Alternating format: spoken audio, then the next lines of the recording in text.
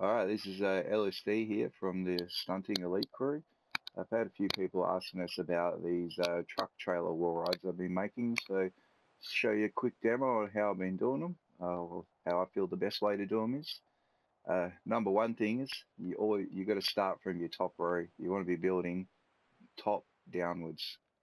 So we'll use this as a guide just so we've got our level. So for example, we want to start it here. What you want to do is go down.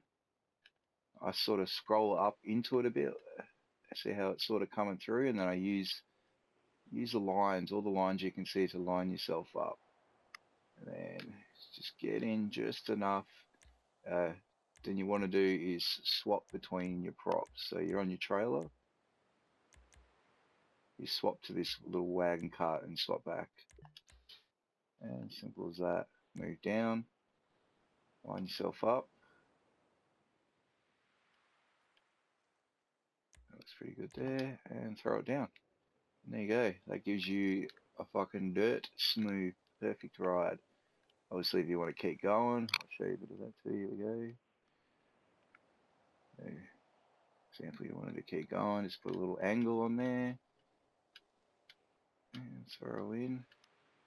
Same way, just till just showing, I think. I mean, that's pretty much on there. I'm pretty sure you get what I'm talking about.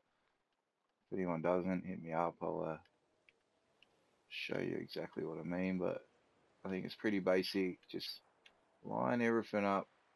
I mean, once you can get it all nice and lined up, just a matter of going down. In case you don't know, I am using my right 3 and left 3 to go up and down there like that. So once again, I'll hit left 3 to go up, get up right into it,